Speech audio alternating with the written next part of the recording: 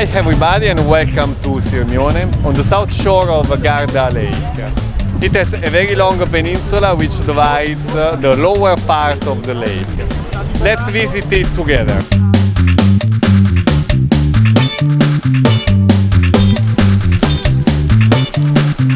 And what can you do in Sirmione? Surely you can take a walk along the alleys of the historical center.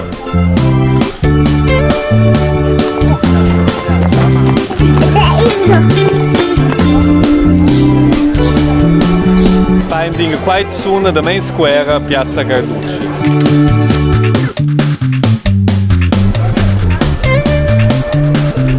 But this place hides real treasures.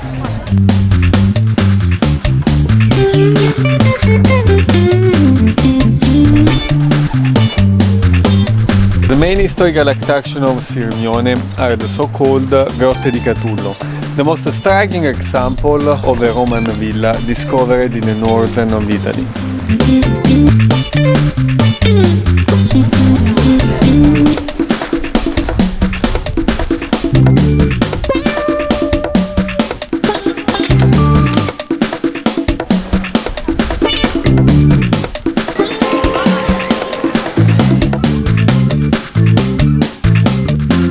The Scaligero castle, 13th century, is a rare example of medieval fort fortification.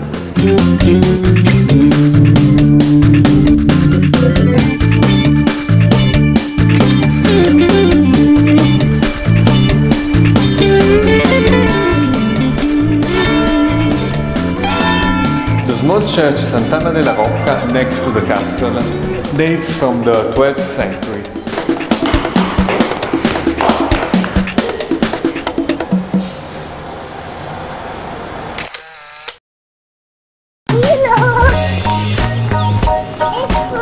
Sirmione is between the towns of Desenzano and Peschiera, easily reachable from the A4 highway.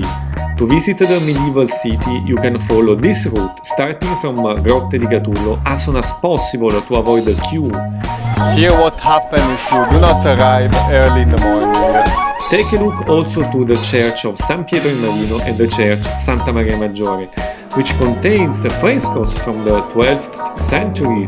Around Sirmione there are a lot of other attractions you could visit, all the other very nice towns of Garda Lake, such as Peschiera, Lazzise, Bardolino. Watch my videos on them. Or you could visit Verona, the city of love, which is 1 hour away by car, or Venice, 2 hours. As we have seen, one good reason to visit Sirmione is if you are a lover of historical heritage. Starting from the 1st century BC, the area of the Garda Lake, including Sirmione, became a favorite resort for rich families coming from Verona.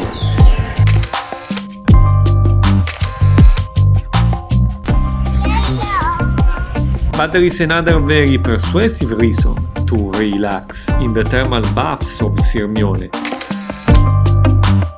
And after your thermal baths, like an ancient Roman, do not forget to subscribe to my travel channel. Bye.